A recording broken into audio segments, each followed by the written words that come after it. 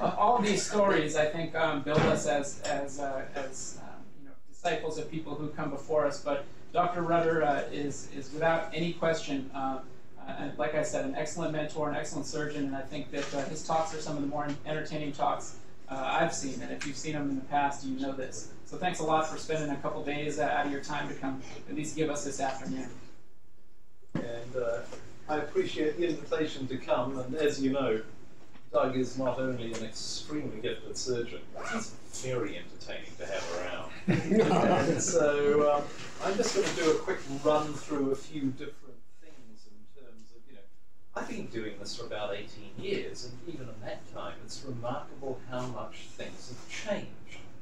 And so the mandatory disclosure slide, the simple answer is I've worked with a hell of a lot of people. There's a stent out there with my name on it that I don't get royalties for. I worked with Acclarent and helped design a balloon dilator with Peter Coltai. I then left Acclarent, and because they weren't interested in a balloon I patented, so I'm now doing that separately. But no one's paying me anything at the moment, sadly. I do hope that that will be corrected soon.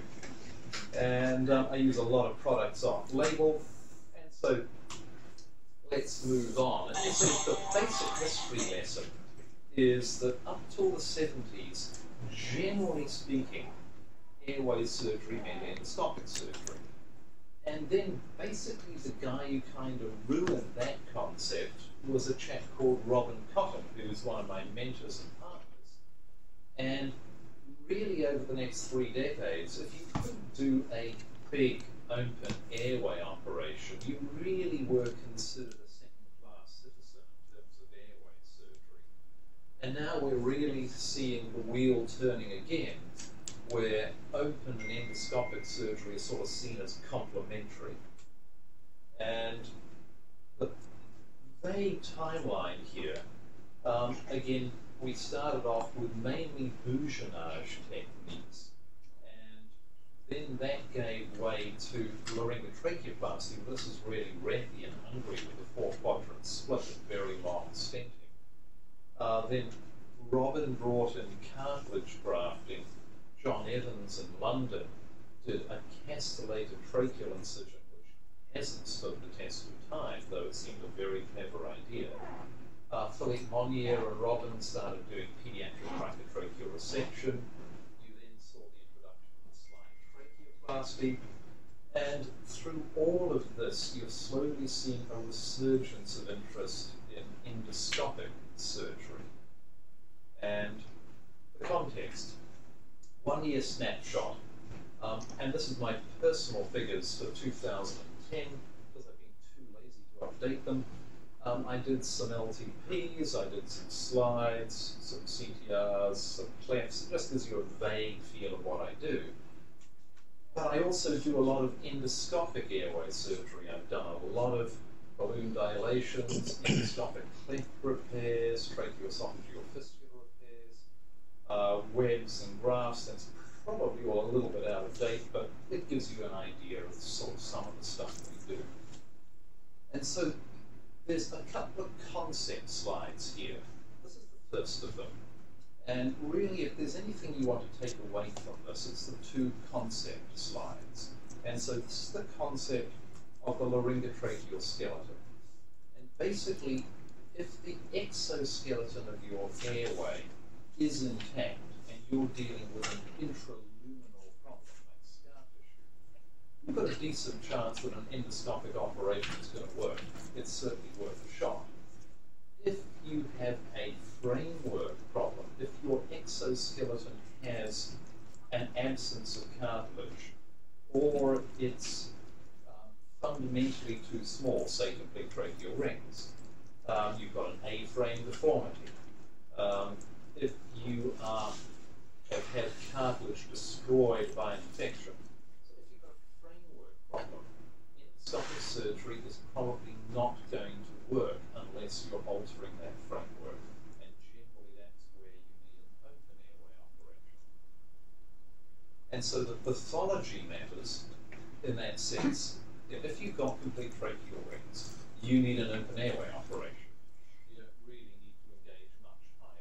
So the pathology matters. With a lot of disorders, it can be one or the other, or there's some nuance involved.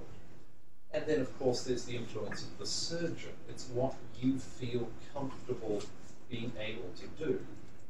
And then, and really this is the key with airway surgery, it's risk mitigation. It's trying to work out what could go wrong and how you can prevent it going wrong, or what you can do about it if it does go wrong. Because in airway surgery, things go wrong now and again. And so some of the dilemmas are, do you go open or endoscopic with cysts, webs, vocal cord paralysis, stenosis, clefts, fistulas, pouches? And I'm just going to touch on a few of these, and we'll go fairly fast through it. And so, lingual thyroglossal duct cysts.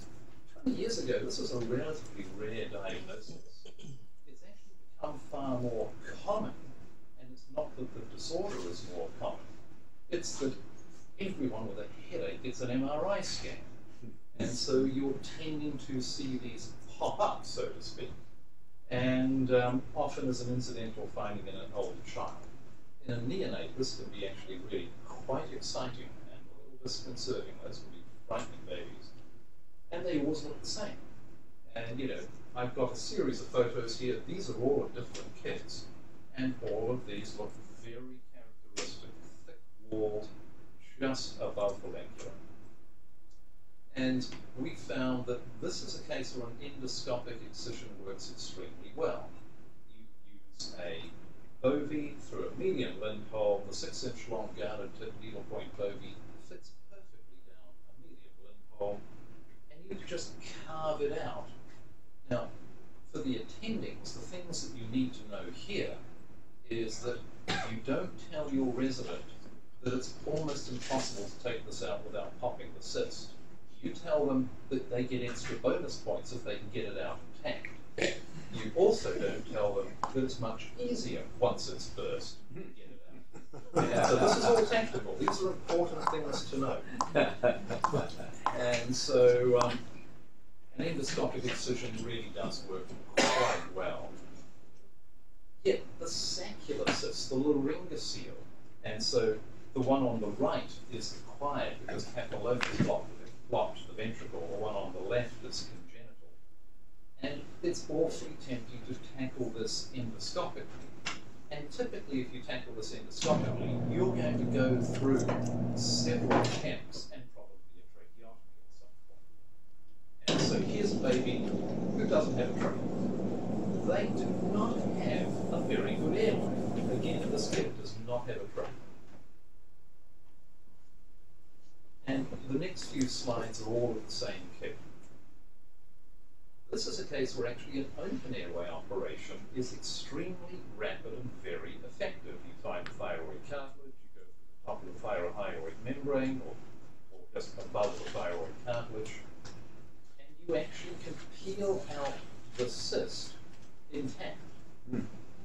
And this is the same child 2 hours later. And it's curative.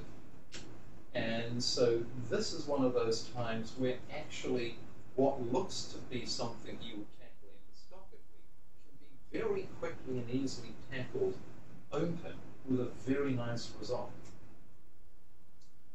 So what about laryngeal webs? We're sort of starting at the top, working down and away.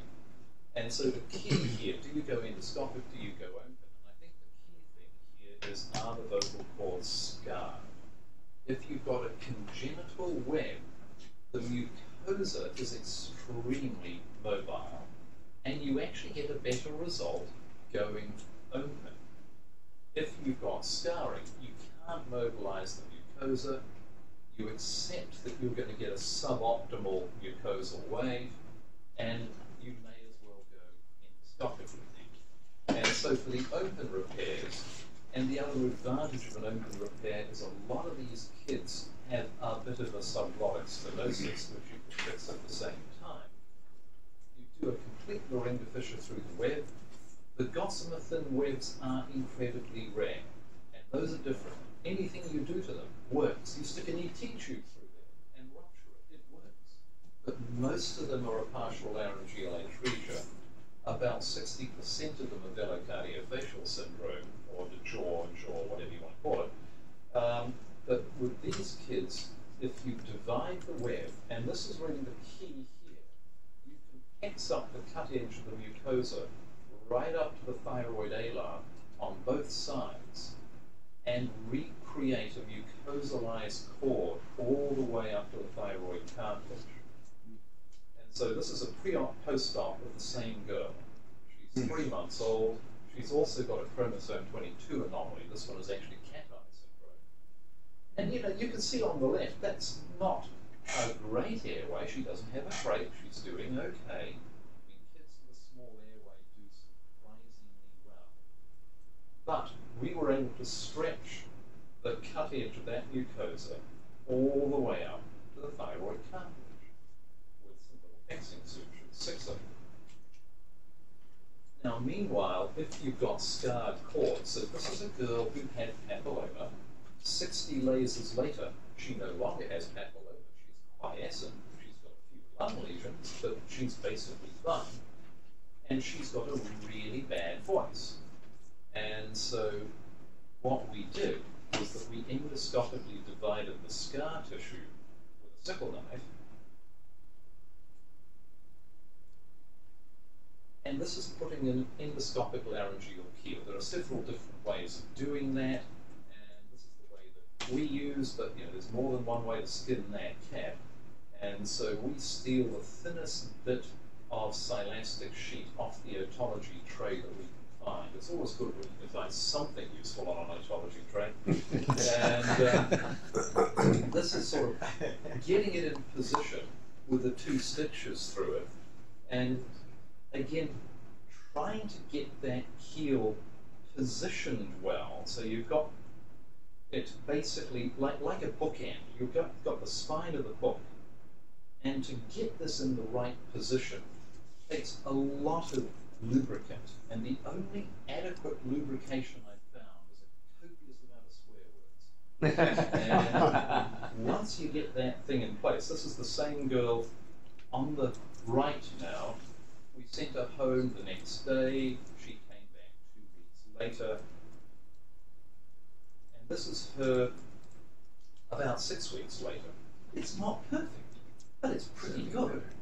The thing that is impressive, though, is that, her voice improved. Her airway improved. She didn't know she had an airway problem, and neither did we. But she came back and said, I can do so much more. It was really quite interesting. What about bilateral vocal cord paralysis in babies? So probably the gold standard is, if you're symptomatic, trach them, wait it out for a year or 2, and if they get better, take the trach out, and if they don't, then you do something. What do? You've got half a dozen options. You could put in a posterior graft, endoscopic or open. You could do a vocal cord lateralization, endoscopic or open. You could do an arytenoidectomy, endoscopic or open. You could do a laser cordotomy, hopefully just endoscopically. So there's many options, and whenever you've got half a dozen options, it's telling you that none of them works perfectly. And so my preference has always been to put in a posterior costal cartilage graft. And if that fails, then I do a cord lateralization. One of my colleagues, Robin Cotton, is exactly the other way around. It's quite interesting. We agree on most things, and that's the one thing we've always never quite seen eye to eye on. And so the other parallel observation is that if you are a baby with acquired subglottic stenosis, an anterior thyroid alar graft with a posterior split works incredibly well, because the posterior split, you don't need to graft it, it fills in within a week or 2, and so it just gives you that bit extra you need. And so this is a typical subglottic stenosis, RSV, intubated, developed a stenosis, anterior thyroid alar graft, posterior split. And so, and this is the same child. A few months later, you can see the end of the thyroid alar graft. And so you then take the next logical step, endoscopic posterior grafts. And so this is Andy Inglis's idea. And Andy's in Seattle. He's a really smart dude. And he very funny too. Oh, he's hilarious. And so Take a bite of the cookie for her, okay? kill the sound on that one. And the take-home message, this is the same girl, and at the top doesn't look too bad. At the bottom, awake and asleep, it looks totally different. So she's got a vocal cord paralysis that if you're anaesthetized in the operating room, you might not appreciate, because it looks pretty good. At the bottom, it doesn't look so good. And so this is putting in vocal cord spreaders, and for the sake of time, I'm not going to wait as I meander through doing a posterior split and putting in a graft. But this is an endoscopic posterior graft.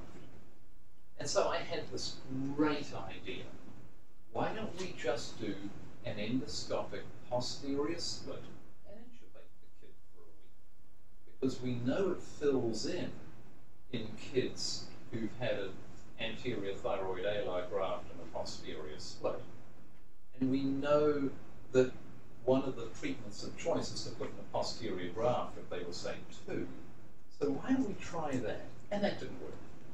And so I actually spent 2 years waiting for a kid to come along and try it on. And I didn't get a kid, just these things ebb and flow. But one of my colleagues did, Sandro de Alicante. I convinced him to do this, and it just went down in flames. We tracked the kid. So he wasn't happy with me. And this is why I think it went wrong. I think that the cricoid bulldog close. And so if you open the back of the cricoid, it's like a bulldog club. It wants to spring closed. So you need to kill the spring in the bulldog club. So when we do a thyroid ala graft, we've got to cut through the anterior cricoid, so we kill the spring of the cricoid. And so that evolved to, should we do an endoscopic anterior posterior split? And so we started doing that, and typically split the back, split the front, balloon dilated it to make sure it was popped open, left them intubated for about 10-12 days. Doug's actually writing this up at the moment. And we did rather better. Not perfect, but not bad. And so again, this is just showing you some of the technique doing the endoscopic split. And it's actually a reasonably slick and quick and easy operation. It's surprisingly not that difficult. And so, the results. Now, I am not enormously statistically gifted, but 8 kids that would have been tracked weren't tracked. And I believe that that's significant. But, you know, I'm sure there'll be people who correct me on that. I'm damn glad that Rich Rosenfeld isn't in the room. So, however, it wasn't perfect. A lot of them needed other things done. And the longer you intubated, the better they did. But increasingly, leaving kids intubated for very long periods is fairly unfashionable. And so, we tried an evolution of this. So this is what we're playing with at the moment. So this is doing an anterior split, but posteriorly we're doing a submucosal endoscopic posterior cricoid split. So you raise a little flap over the anterior cricoid, you split the cartilage with the little stiff straight ahead endo scissors, and you put a spacer in the gap. And we're using a little bit of bioabsorbable mini plate. Now that sounds incredibly difficult. And really it's not. This is actually being done by one of my fellows, Niall Jefferson, who's Australian. So trust me, this cannot be that difficult. And you know, I come from New Zealand, so this, you know, this involves a lot of trust. And This was a kid with bilateral vocal cord paralysis, extremely symptomatic, to the point they got intubated on the neonatal unit. We watched them for a few days, and we extubated the next day, and they transiently aspirated for 2 days on swallow study, got better, their voice was okay. 6 months later, their vocal cords recovered, so the kid's totally fine now. But he actually did incredibly well and was intubated for 1 night. And so I'm not sure if that's going to be something we'll be pursuing long term, but it's certainly intriguing. Now, you guys know a lot about balloon dilation, and so I'll go through some of this relatively fast. And I've had one particularly glorious complication, which I will share with you, because again, you learn more from your complications than pretty much anything else. And so, balloon dilation, at the moment, the results are all over the map, because people are lumping together their limited experience of diverse things into the same group. And we're really lacking guidelines. At the moment, we're pretty much stuck in expert opinion mode, frankly. And so these are the things we don't know. We don't know what size balloon to use, we don't know how much pressure to put in that balloon, we don't know how long to leave it inflated, we don't know when to repeat it, we don't know how often to repeat it, we don't know who shouldn't be dilated. Kids with complete tracheal rings shouldn't be dilated. And we don't know when additional procedures should be done. And so this was the very first kid I ever dilated, February 2001. It was also our very first slide. And this girl developed a figure-8 trachea, and I did not know what that was at the time. She had a slight subglottic stenosis, so I couldn't get a bougie through. So I went to the autopsy suite and I tried to explode a couple of tracheas with balloons, and I didn't succeed. So I thought, what the hell, and I tried it on her. Now, I now know that figure-8 tracheas usually just get better on their own, but that was the seed that sort of made me interested in moving forward. And so these are now sort of the guidelines we've developed. It's not exactly the same guidelines that you're using at Stanford, and I think that's again a good evidence that there's more than one way to skin the cat, and we still don't know. A lot of these things will be answered by animal studies in the future. We're just not quite there yet. And so I take the outer diameter of an age-appropriate endotracheal tube, and I add 1 millimeter for the larynx and 2 millimeters for the trachea. And so a 4-year-old takes a 5.0, the OD on a 5.0 is 6.8 millimeters, call it 7 millimeters. So I'd use an 8 millimeter balloon for the larynx and a 9 millimeter balloon for the trachea. And the guideline is not a mandate, it just gives you a rule of thumb of how to look at things. And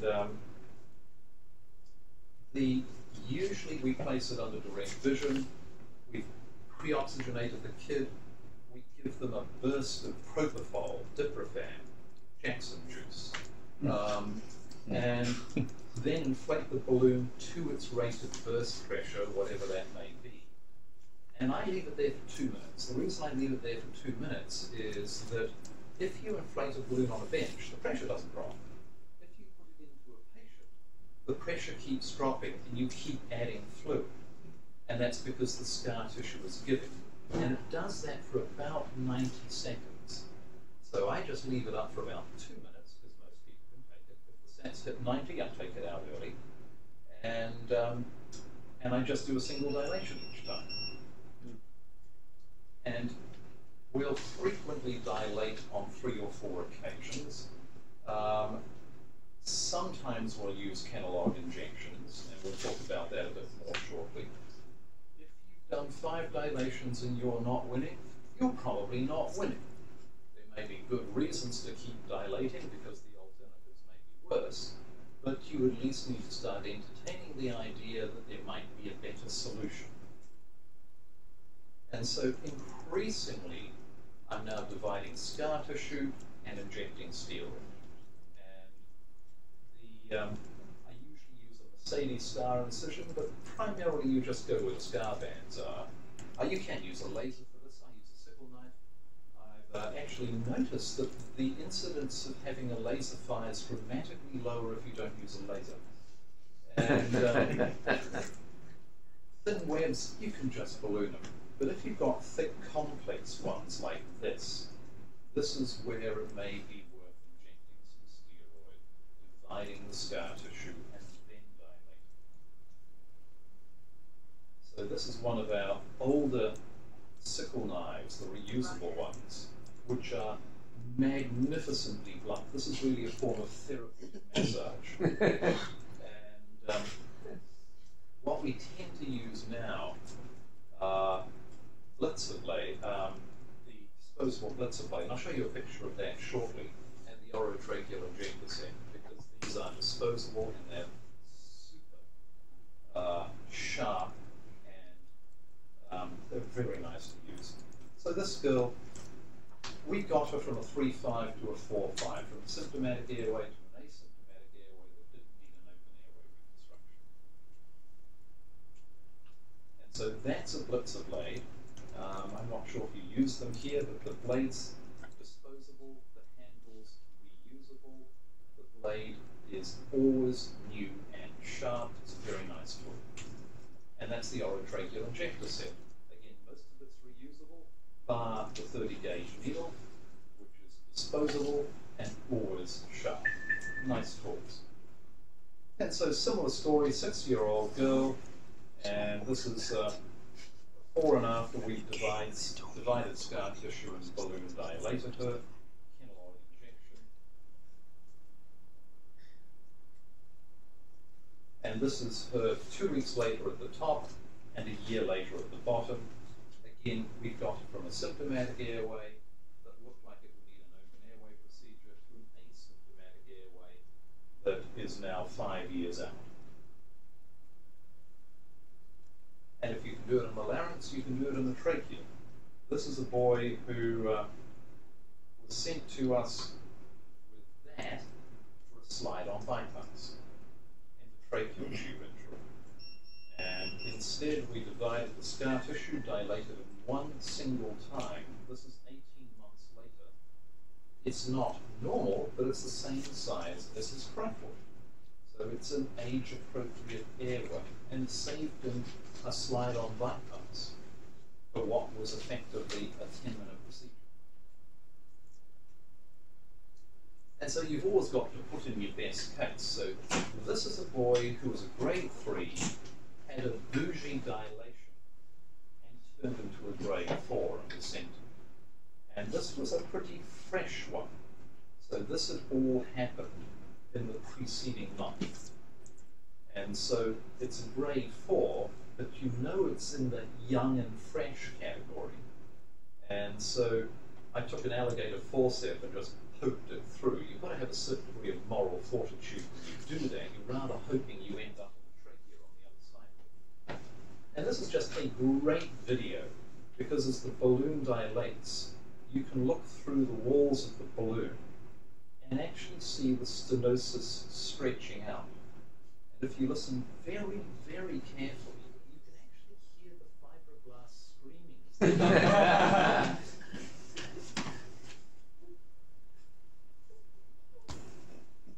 And this is immediately afterwards. You've basically now got an open airway. Now, it's going to scar. You know it's going to scar. It's grade 4. So this is where we put in an endoscopic suprastomal stent. And the stent was in for a few weeks, took it out, one dilation. This is him 8 weeks later, and this is him a year later. Age-appropriate airway decannulated from a grade 4 with a balloon dilation. Now the problems with balloons are several. They're very slippery, so they watermelon seed. And the problem is if they watermelon seed away from you, you want to stop that, so you tend to try and pull on them. If you pull on them and stretch the cannula, you then can't deflate the balloon. Inflated balloon beyond a stenosis. It's always sphincter relaxing.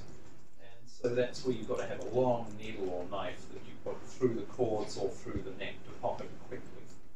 And so and balloons have the potential to rupture the airway. You've got the potential for negative pressure pulmonary edema, though that only seems to happen in adults. And there is at least one reported from Florida of a boy who got connected to a jet ventilator through the balloon with the balloon inflated by an anaesthetist who clearly was a moron and exploded the kid.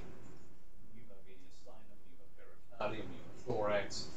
Kid survived, but really had a bit of a traumatic experience. And so this is my complication. So this is a boy who had slide-on bypass, whole trachea pretty much. You can see most of the slide looks great, and the very bottom bit doesn't. And he restenosis. I've only had one kid do this. I don't know how he did it. I didn't appreciate it. It was not thoughtful. So we dilated him 2 or 3 times. And on the third attempt, the balloon watermelon seeded into his right bronchus, which was a bit stenotic. And that is his right bronchus. And that is a hole in the side of his right bronchus. And that is his pericardium. And that's the bronchus. And yes, that's the pericardium.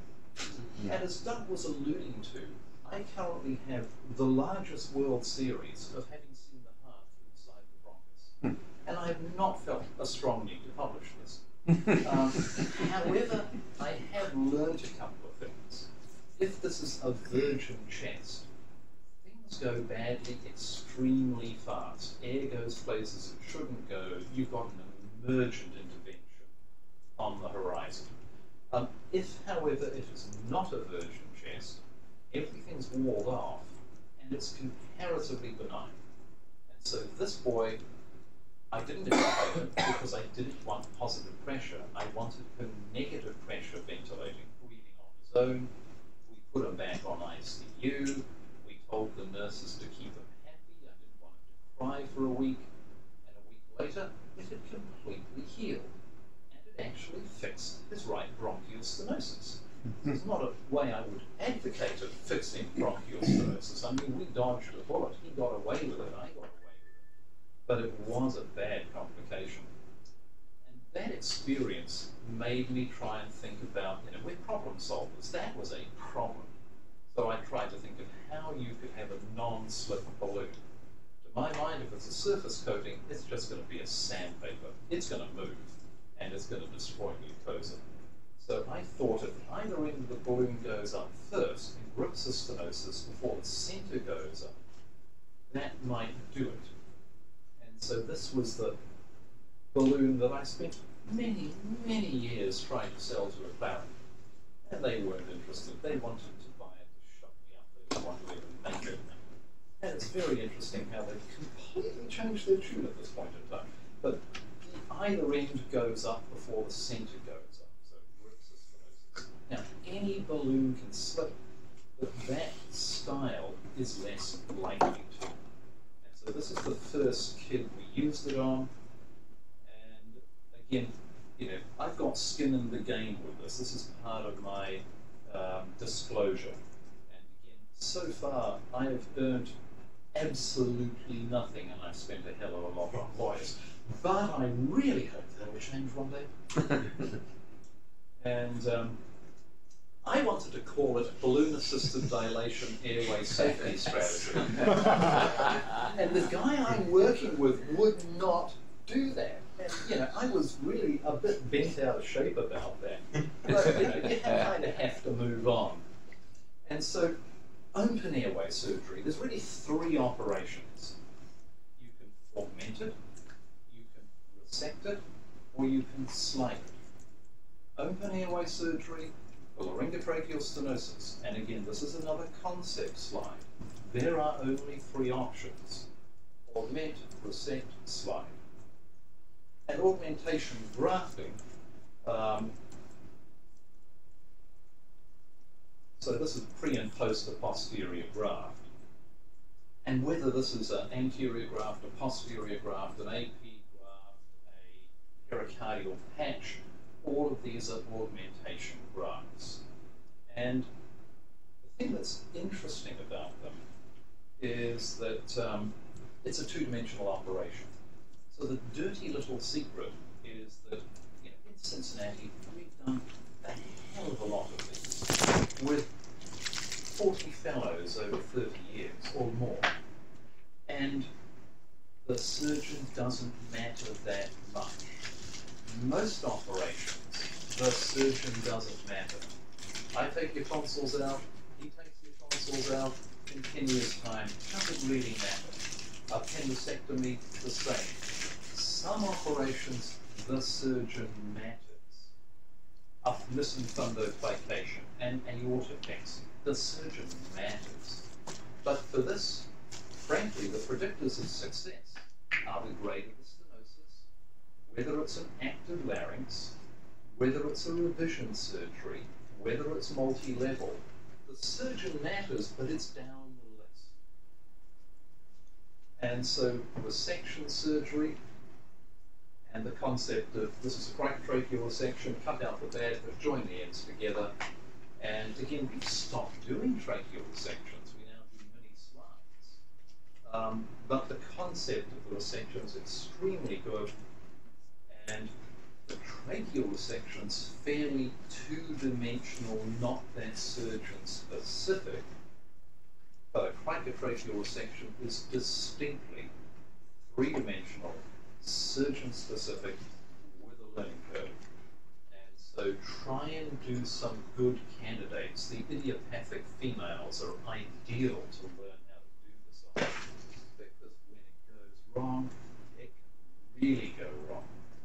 And so usually you'll get an excellent outcome, bar the cases you don't. And then the slide tracheoplasty is the third operation, and again, we talked about it earlier on with the resonance, but this is where you're sliding the trachea across itself, cut it in two, split the head end at the front, split the foot end at the back, slide it across itself.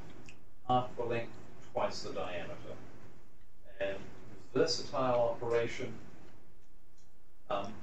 It's interesting that this operation, and I won't play the cartoon, is actually surgeon-specific as well. And we didn't realize that when we started. We had done so many cases on cardiac bypass for tracheal rings.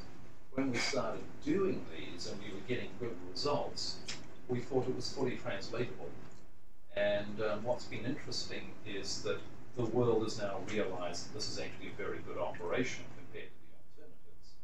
But we're now getting other people's failures coming through. And in fact, this is a learning curve surgeon-specific operation, which I didn't realize for a surprisingly long time. So still a very good operation, but not quite as good as we had hoped, in the sense the surgeon does matter. So laryngeal clefts, this is the same child. Flexible bronchoscopy on the left, rigid bronchoscopy on the right. Take-home message, flexible bronchs, totally suck for looking at the posterior glottis. They are not reliable to diagnose clefts. They are not reliable to diagnose posterior glottis stenosis. This is a kid with a very suggestive history. The guy doing this bronch is Paul Bash, who's one of the most gifted flexible bronchoscopists I've ever seen. He was a savant when he was learning to do this. And he's looking for it and he cannot find it. And this kid's got a type 1. And again, beware flexible bronchoscopy for diagnosing these. Now, the way I started to repair these is that everyone at the time was writing about doing these fancy two-layer closures with ATO, PDS. I'm just not competent enough to do that. And my patience is just not up to it. So here's someone who's had that attempted, and it didn't quite work. You can see there was a small dehiscence in the repair. And I did a much more mass closure approach. You want raw against raw. I just mass remove a strip of mucosa on either side, and then I put a relatively big suture through it. and with the most apical suture ideally being through the cuneiform cartilage, because it doesn't tend to fall out of cartilage. And it's not subtle, but it's not that difficult. And so this is the same girl, whoops, let's try that again. Following that repair. So that's the mass closure technique. Easier, faster, and more reliable. Generally speaking, anything that falls into that category I tend to be a convert to. And we have this classification where the Andy Inglis, Bruce Benjamin classification went up to type 4. But the type 4 longs, the ones to carina, are a totally different animal. And so these are some of the dilemmas you have. Do you go endoscopic? Do you go open? Do you trach them or not? Do you G-tube them or not? Do you miss them or not?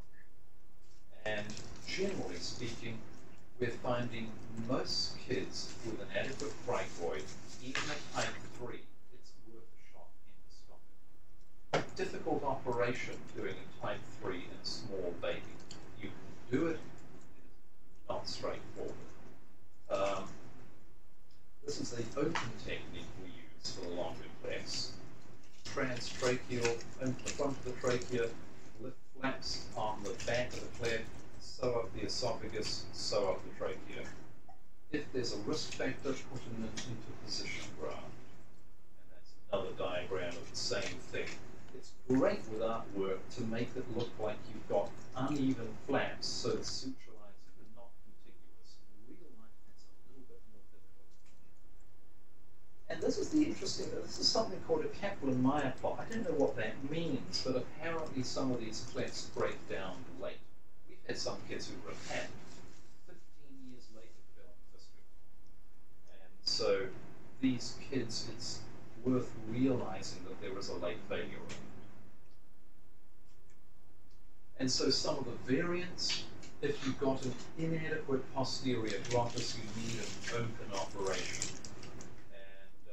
And the type 4 long are a particularly challenging one. So here's a kid who's had a cleft repair, they've got a trach, and they've got not only a recurrence, but they've got an inadequate posterior cricoid. That's not decannulatable. And you're trying to work out, is that a hole that looks suspicious? And so the way of working it out is if you take an alligator forceps and shove it down the esophagus and open it, like this.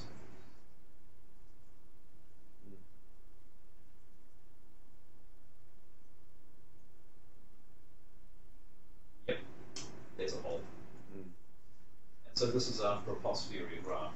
Putting a posterior graft in a cleft when there isn't a posterior cricoid is actually a really rather difficult thing to do. You've got to get some really wide flanges sometimes to get under the thyroid ava. Surprisingly tricky operation. And the interposition grafts, you can use a lot of things. What I currently use is sternal periosteum because it's in the field and there's a hell of a lot of it. It's easy to harvest and it's incredibly strong. It's like Kevlar, it's bulletproof, and you can lay it between the layers.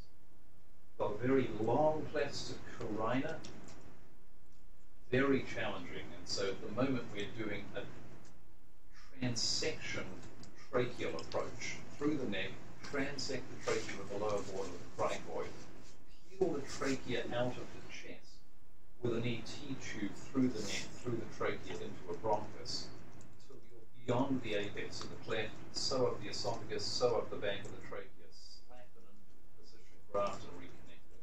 Sounds kind of easy, and it's really not. So I think for the sake of time, we'll just move through that. Tracheoesophageal fistulas. If you've got a long, skinny tract, that's ideal for an endoscopic approach. I was mentioning to the residents earlier on that we've got 20 pediatric surgeons in our hospital. Each of them does 1 or 2 TEFs a year. And because of the referral pattern, I'm doing 5 or 10 a year. I do about half open, I do about half endoscopically. The long, skinny tracts, ideal for an endoscopic approach. if it's a short, fat connection or a big hole or a multi-fail, then I go open. And so the residents have already seen this video. This is a child who's got 3 open failed repairs for a type C TEN as a neonate. Third time nearly died. And they asked me to have a look. He's got a really big hole right on carina, full of suture material. And so what we tried to do was to pull out the suture material. You need to demucosalize. You need raw against raw. And this is pulling out the suture material. And I'm going to go through this fast. So right bronchus, left bronchus, middle bronchus, esophageal mucosa. We put in a bug beat and cook it. And a little bit slow.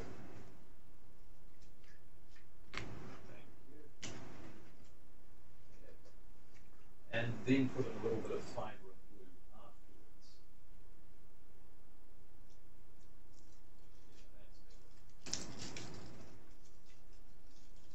And this is the same child 6 months later. And again, truly this is the same child. It looks like they never had a problem there.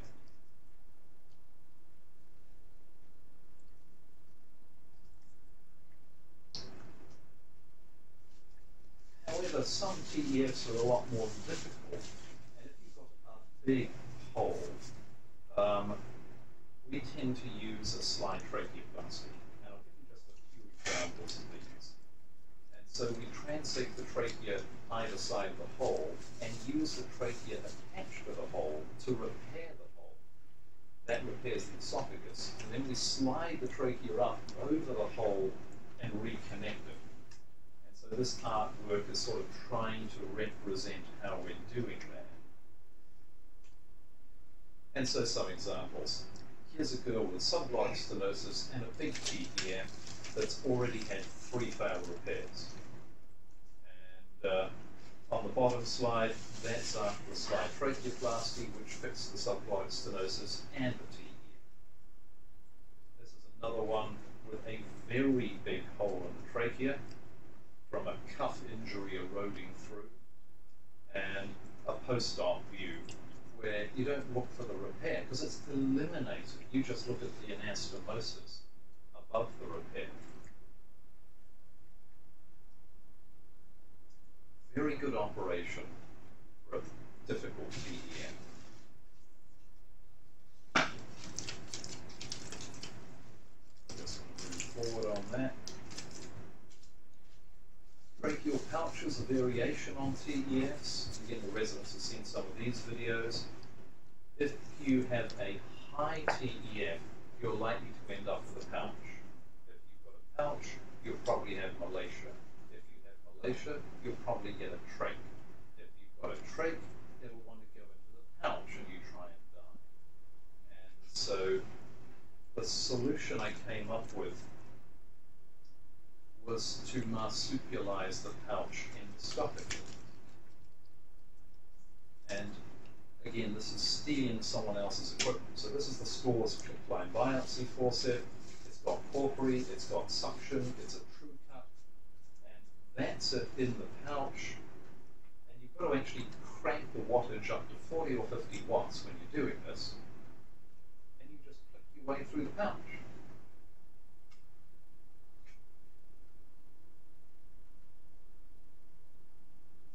Extremely fast and extremely effective.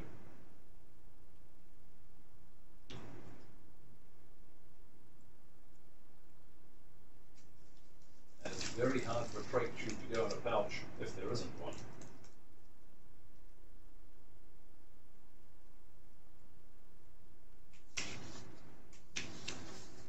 And so sort of winding things up, and this relates more to stenosis than anything else, but basically the question is not when you should go open, it's more when you should not go endoscopic, and the do no harm concept.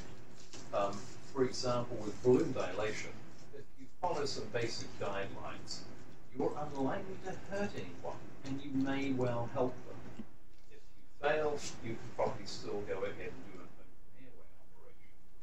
The concept of the laryngotracheal skeleton helps you choose who you should do, but generally speaking, young scar and thin scar are the best candidates. And so I'm going to wind it up with, this is my house in New Zealand. And what I've noticed over the years is that it's very easy to forget to stop working. And for me, I actually decided 10 years ago there were 3 things that I needed to be able to walk away. So 1, I needed junior colleagues that I could hand things off to securely so I could walk away. And so we've got some really good up-and-coming surgeons who are superb. So that's been achieved. 2, I needed a carrot. That's the carrot. That's a really good carrot. And 3, I needed an independent income source, which is why I've been pouring money into patent lawyers for 10 years, hoping that something might eventually work. So those were the 3 keys, and because of that, I fully intend to retire in the next 5 to 10 years. That's absolutely my intent. So, thank you. Bravo.